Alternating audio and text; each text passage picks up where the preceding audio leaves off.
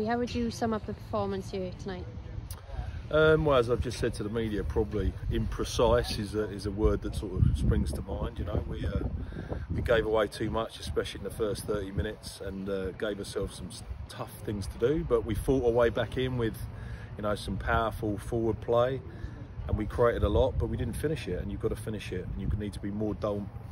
You know, have more to your game than you know, just a drive. And if you create opportunity, especially away from home in difficult conditions, you need to take the chances you create. Been a 2-week gap with a few changes and a few changes to the side. How would you sum that up? Yeah, it's been a bit difficult. Obviously, as I said pre-game, we've had a lot of you know, a lot of disruption post the Dragons game with injury.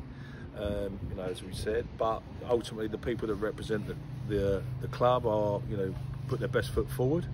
Whether that, you know, leads to the imprecision, but yeah, only we will know. But we need to be better than that if we want to, and more consistent if we want to become the team we want to be. And you know, we can't be relying on, you know, your international players week in and week out. We've done that really well this year, but today we've come up short, and we need to look at all the reasons we've done that.